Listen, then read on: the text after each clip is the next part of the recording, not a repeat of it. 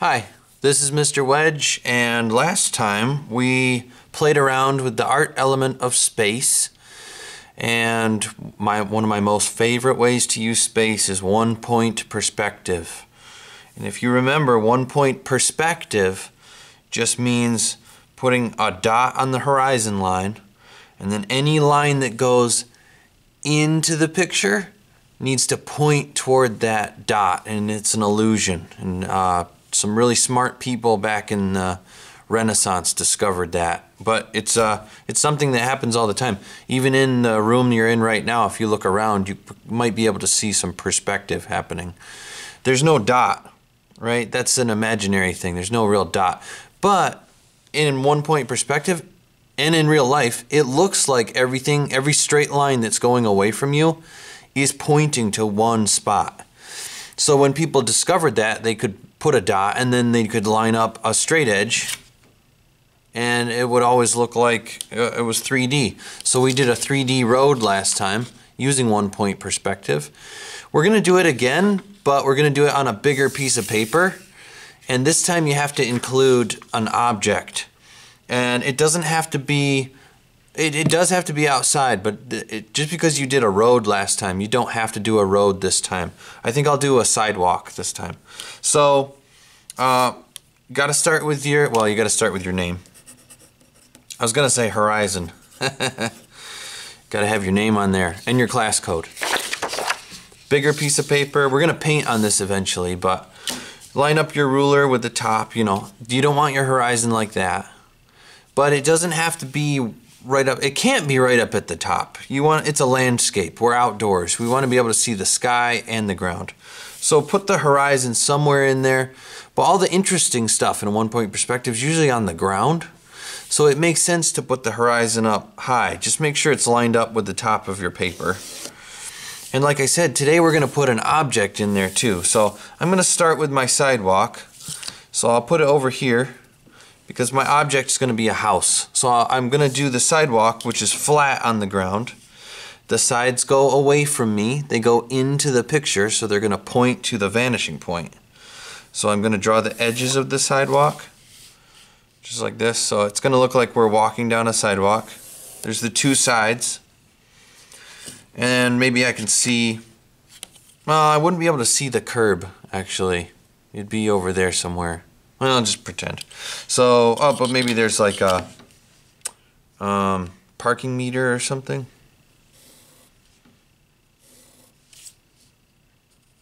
There we go, parking meter. And notice I drew it vertically. So vertical never changes, it's always up and down. And if there's another parking meter, it's going to be farther away. It's also going to be a little smaller, but it's still going to be vertical. Another parking meter, it's going to get shorter, closer together, but it's still going to be up and down. Vertical never changes. And actually horizontal never changes if it's facing you. But horizontal, if it's going away from you, it's got to go, you know, pretend it's like going away from you. Or toward you, it's the same thing. Well, then we're pretending we're going into the picture, so it has to point to the vanishing point. And those are the rules. And if you get that, you can do anything. So I feel like sidewalks, you know, they're split up into, I forget what they call these things. They put these cracks in the sidewalk so that if the sidewalk ever breaks because of a tree root or something, it'll break on these lines. Anywho, these are just going to get closer and closer together and they'll disappear, so it doesn't really matter. But there we go, there's a sidewalk. But I'm going to put my house over on this side. So here's how you draw an object in one-point perspective. You start with the front of it. So the front of the house that faces me, it's going to be flat, and then the sides are going to be vertical, and the horizontal foundation or the steps or the whatever, the bottom of the house is going to be horizontal, the sides are vertical, and the roof is going to be like a triangle. And the front of it is flat and it's facing us, so it never changes. So you can just draw a house like you would in kindergarten. Doody-doo. I'm in kindergarten and I'm drawing a house. And there's a box and a dot. And I connect the dot to the corners with my ruler. I'm in kindergarten. This is where we're going to switch over to 5th grade, because this is the front of the house, right? Vertical, horizontal, horizontal, vertical, horizontal, diagonal, but that's just because it's a roof. Whatever. But think about it. If we're standing on this sidewalk, we're not just going to see the front of the house. We're in a 3D world now. So we're going to see the side of the house too, and probably the roof over here, the shingles and stuff. So that means we would see the bottom of the wall, right? Over here. We'd see the top of the wall, and we'd see the very top of the roof too. We'd see all those edges. So there's 3 lines that we would see. And if you think about it, this is closer than this would be, right? Just like this is closer than this is. This part right here is closer to us than this is. That means that this is going away from us. That means it has to point to the vanishing point. We're using 1 point perspective. There's only 1 point. So if I'm going to draw the edge of the house going away from me, I have to line my ruler up with the vanishing point. So I'm going to line this part of the ruler up with the vanishing point, this part of the ruler up with the corner of the house, and I'm going to draw just the bottom of my house. There it is. This looks really strange right now, but it'll look very real in a second. You just have to remember the rules and stick to them. So there's the bottom of my house. It's going away from me, so it has to point to the vanishing point. This edge of the house is vertical. Vertical never changes. So this is going to be vertical too. But I don't know how tall to make it, so I'm going to use a construction line. And that just means a really light line that I can erase later. Do you see it? There's a line right there, but I didn't push down super hard. So I'm just going to use that line. I know the top of the wall is going away from me, that top edge. It's going away because this is closer than that would be. So that means that edge is going to be receding. So it's going to point to the vanishing point. So I need to line that corner up with that vanishing point. But it's an object.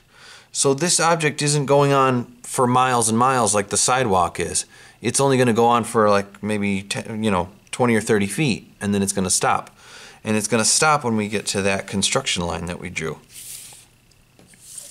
So there we go. So now I know how tall to make this line because I see where it touches, so I can make that darker, and then I can erase this part. So that's how you do that. The roof, a little bit trickier, but not much if you get the rules. So the rules are the top edge of the roof is a receding line. It's going away from me. It's going into the picture because this corner of the house would be closer to me than that corner. This is the front of the house. This is the back of the house. So this would point to the vanishing point too. But it's not a 20-mile long house. It's just like a normal house. So I'm going to draw this line toward the vanishing point, but I used a construction line. It's just a very faint, light line. I'm not pushing down very hard. And that's because I don't know how long to make it. Now, what do you do over here? Do you draw it like straight up, or what's the angle? Well, do you see that angle? That angle, all you have to do is just slide it over and just use the same angle and go up and touch your construction line. And then I know how long to make this edge of the roof. And then I can erase this. So vertical lines, they never change. Vertical is straight up in the air. It never changes. If it's facing you and it's flat and it's horizontal, then those never change. They're going to be lined up with the top and bottom of your paper. Those never change. If it's going into the picture, or it's going toward you, or it's going away from you, it's got to point to that one dot. It doesn't mean it has to touch it, because if it's an object, it's smaller. It's not a flat thing that goes on forever. But all those lines and all those edges that are straight and go away, they've got to point to that one dot. But it doesn't mean they have to touch them. These lines don't touch the dot, they just point to it. And that's how Vincent van Gogh did the bed in his bedroom painting that's so famous.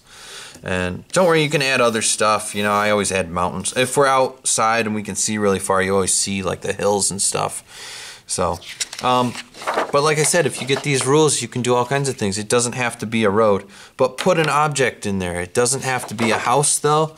Here's one. I did a railroad at night with a train station, and you know, vertical, vertical, going away from me, so I point it to the vanishing point.